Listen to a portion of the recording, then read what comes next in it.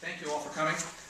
In our fragile economy, prudent action by the state is needed to keep people in their homes, and failing that, to make the foreclosure process less archaic and rigid. We support House Bill 5270, which extends Connecticut's foreclosure mediation program, protects tenants renting a property subject to foreclosure, and creates a new foreclosure by market sale option.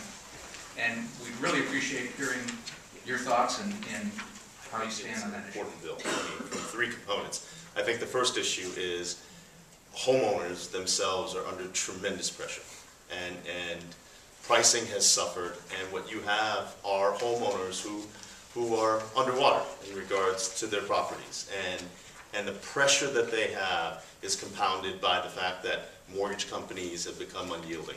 They've become very demanding. And I know what the governor has signed as part of the state legislature's resources is that there is a required mediation implemented by the Department of Justice, Judicial Department, to allow that anybody that is in the process being foreclosed can ask for the Judicial Department to mediate for 60 days. No matter how dire your situation is, under law, a homeowner is protected to go through mediation. It is a stopgap to allow people to take a step back and have resources that can help them go through this very difficult process. Because one of the things that we've seen are agencies have come up to try to resolve issues, to try to have a quick solution to get you out of debt. And they charge a fee, and they have not been as productive as we've seen. So that is one factor where the state has reached out and tried to offer assistance.